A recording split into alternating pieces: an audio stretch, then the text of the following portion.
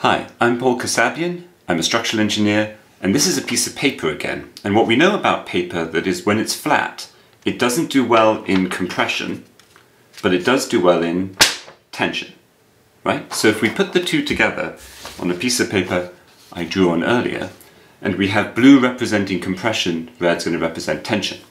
I'm going to hold the piece of paper at one end only. It's what we call a cantilever. And then I'm going to put a force down at the other end using this other hand, right?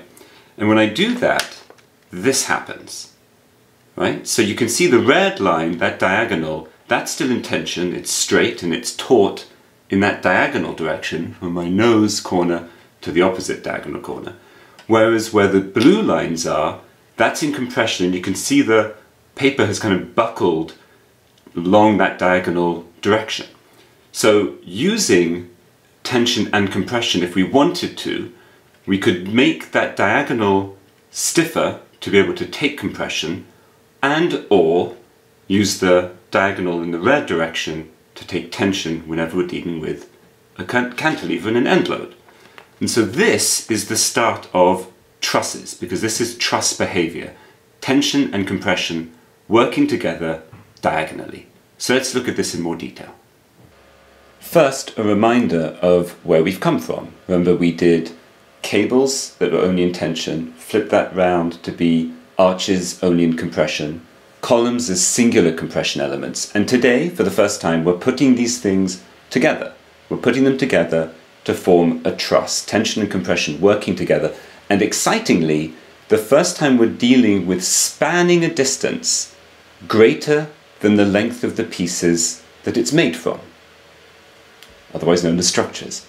So, as we go through, here's a first example. I'm going to be building up a cantilever for you and then making it a truss that spans a distance. So that's where we're going with these diagrams. So the first diagram here, we've got tension in red, compression in blue, and a weight at the end. This is representing exactly what I showed you with the piece of paper when I pulled down on one side and we saw the direction that the compression was going on the diagonal, and here the tension. And in this case, we have a setup where both can exist. Now, this is a structure may look a little weird, so we can change it to sort of something that we're more familiar with seeing, and this sort of makes more sense to most people. There's a weight at the end, we're pulling it up using the hand that's in tension, and because we're trying to have it as a cantilever, the hand that's in compression is pushing it out, so allowing it to be further away from the supports. Now, if we go and expand this a bit, and you'll see as I build these diagrams up, the weight stays in the same place, and we're going to expand the cantilever to one side. We're dealing with more structure here by going a further distance. We've introduced this additional compression element and this additional tension element. And we have, again, tension and compression on the diagonals. They're balancing each other out, and in terms of their horizontal load, and they contribute to carrying this vertical load through to the back of the cantilever. If we go again, we end up in an interesting scenario where you have to trust me on this, but this is physics. The tension in this diagonal and in this diagonal are the same. Why? Because essentially the weight, that vertical weight as it moves across the cantilever, stays the same, right? But this blue compression here is darker than this blue here, because as we go further back in the length and span of the cantilever, the compression along this base is going to increase because something has to do more work as we do a greater distance. And back further still, these two red diagonals are the same, these two blue compression diagonals are the same, but as we pull back, we're getting a darker red here than this red, a darker blue than this blue, because that's where there's increasing force to manage what we're dealing with.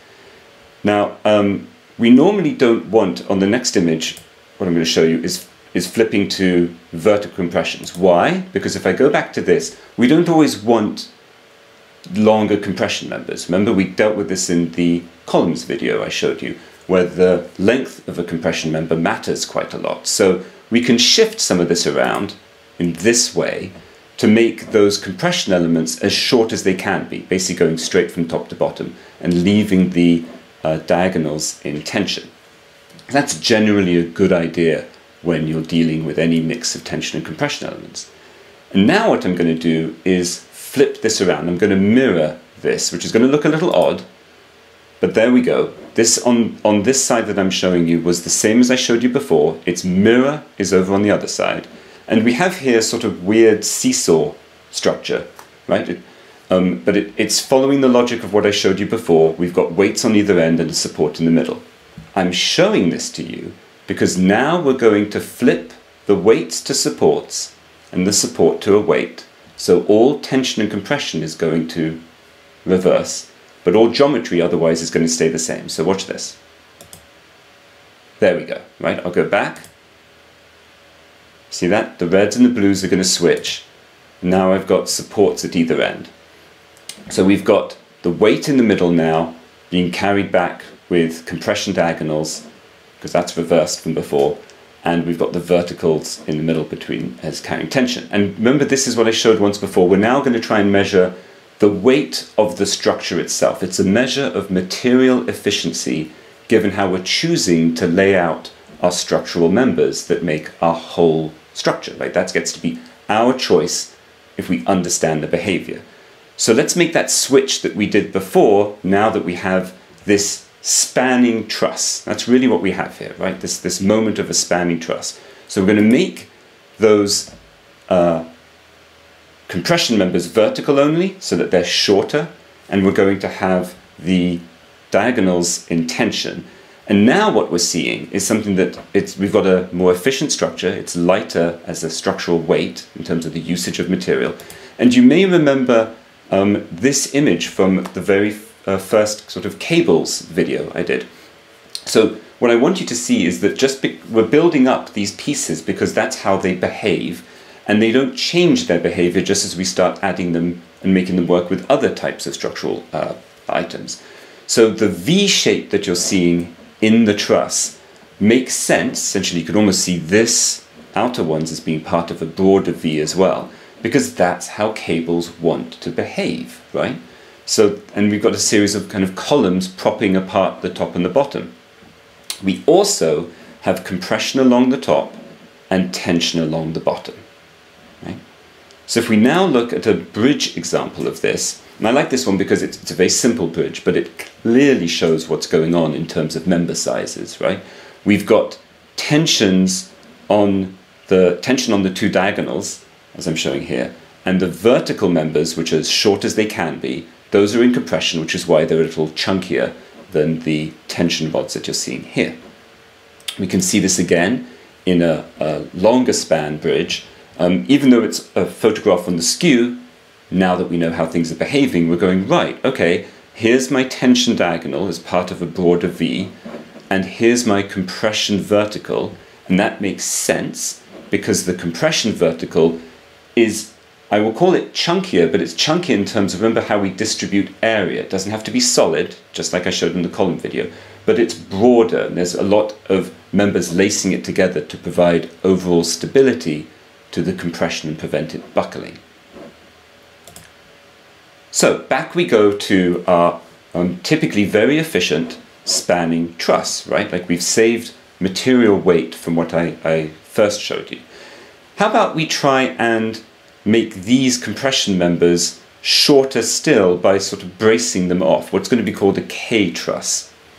Now that sort of did some things. It's a little weird. A bunch of the forces started to go in different directions. And in fact, if I go back and forth, you'll see that didn't really help us as much as we might have hoped it would, given we had a good thought and sort of wanted to implement it. But as with many things, you have to try something new to get ahead. So let's consider this one step forward before going 2 steps ahead, which is that we're thinking about a better placement of some of these nodes to allow for a reduction in the length of all the compression members and an increase in length for all the tension members. If we could somehow maximize that for tension and minimize for compression, then we would be getting to a more efficient structure. And what that ends up being, if you actually study that, is this form. This is an optimized truss, right? We've now moved some of these a little bit into different locations than they were before, But you'll start to see, not only does it sort of look quite beautiful, but also quite natural, which is maybe why we think it looks beautiful in terms of what we're used to seeing. But what we've also got here, you might start to appreciate, is what looks like a series of arches, right? Overall going compression, and a series of hanging cables going through it, right? Like we've essentially taken ourselves out of a more rectilinear land and way of thinking and expanded it. I will counter this with the note that you see there's no more sort of triangles in this section. This is a very optimized truss because it's optimized for this load in this location. It would not be optimized if this load moved around or there were lots of different loads, right? So when you have a limited situation or something that you can control, you're more able to optimize for it.